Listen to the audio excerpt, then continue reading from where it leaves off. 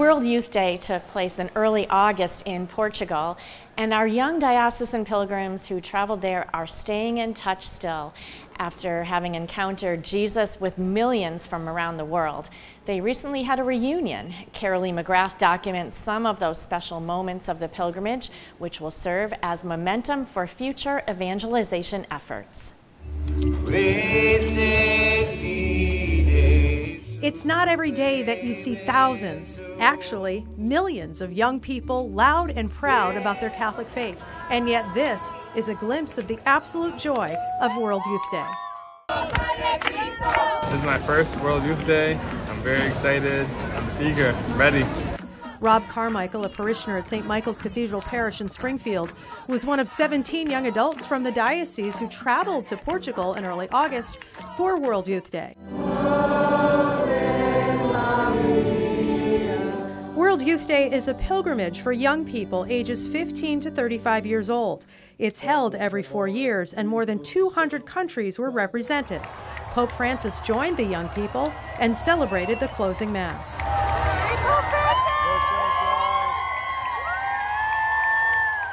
The whole weather in Portugal is between 90 and 100 degrees every day, which, believe it or not, is my kind of weather. I got really tanned, but aside from that, we had a really beautiful experience, and all in all, I personally really felt as though God was with us the whole time. Holy Mary, Mother of God, pray for us sinners now at the hour of our death. Father David Offero, pastor of Holy Family Parish in South Deerfield, accompanied the local group. As a mother of young adult children, to see all of those young adults there loving the Lord gives me hope. What do you think?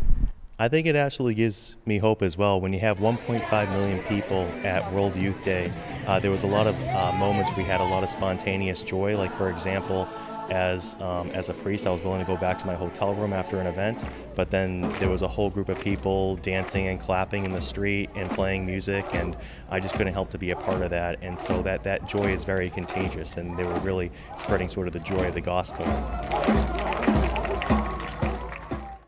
The local contingent began their pilgrimage in Fatima, where the Blessed Mother appeared to 3 shepherd children from May to October of 1917.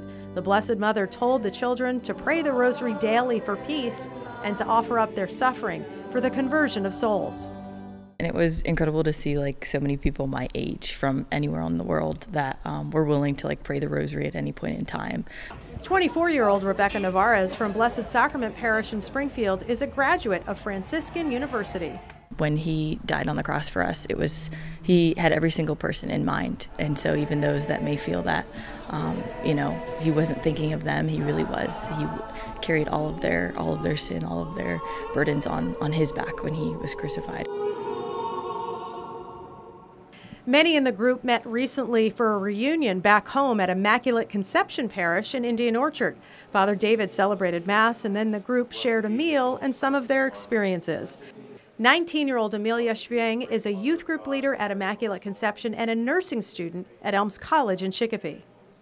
I absolutely loved it. It was a great experience, definitely very eye-opening, I like to say that we had a lot of time to do adoration. It was very just calming and at peace and definitely connected with God.